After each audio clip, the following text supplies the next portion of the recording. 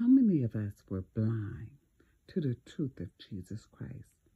The Bible says, "For God so loved the world that he gave his only begotten Son, that whosoever believeth in him shall not perish, but have everlasting life."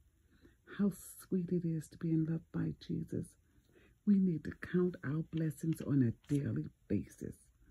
In Hebrews it says, "For the word of God is living and active and sharper than any two-edged sword, piercing to the division of soul and spirit and joints and marrow, and discerning the thoughts and intentions of the heart."